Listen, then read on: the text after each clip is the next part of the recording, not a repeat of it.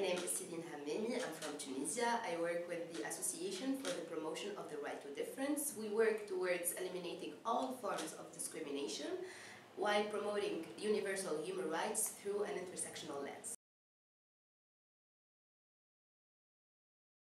Since I was a kid, basically living within a conservative environment, and then I discovered feminism, discovered activism.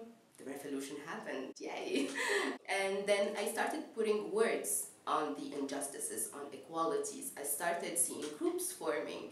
I was engaged in groups. I was invited at first, of course, to attend some informal discussions that then became formal, and then I started little by little discovering what civil society is about, what's the work of NGOs, and it became my job, my full-time job, and now I'm contributing to this system. I'm trying to be as strategic as I can, to work inclusively with everyone, whether in rural or urban areas, regardless of diverse identities, to rethink our conditions and to bring people together, to federate in order to see change and to make things happen and to have actions, concrete actions.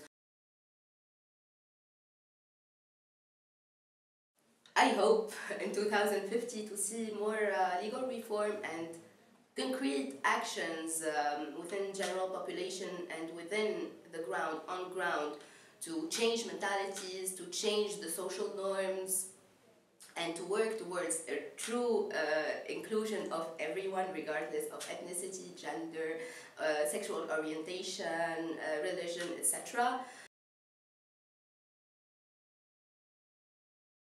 We have some media attention, especially when we publish our analysis reports about cases of discrimination that we collect within this group of NGOs. I have seen attacks, especially cyber attacks, that targeted me as a person, even though I know that we shouldn't read comments that target us, but hate speech affects a lot, especially coming from people that do not know you, know your story, because there's stigma around women, around minorized communities, like being vocal about discrimination and injustices, especially talking about taboos, sexual orientation, gender identity, sexual characteristics, like racism, because we usually tend to say that there's no racism in Tunisia, whereas if there was no racism, we wouldn't have a law criminalizing racism.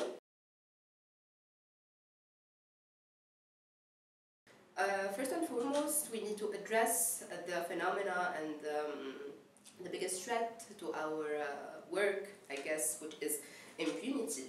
Impunity, of course, related to perpetrators, whether the police or general governments that are being repressive towards NGOs, civic space in general, and activists, but also the general public, like even addressing hate speech and comments. So this needs to be addressed. We have few laws that address cyber violence and hate speech. So access to justice needs to be a right to everyone, and especially to human rights defenders. And a holistic law protecting human rights defenders need to exist in order to ensure the sustainability of our work and our protection, mental, physical, holistic.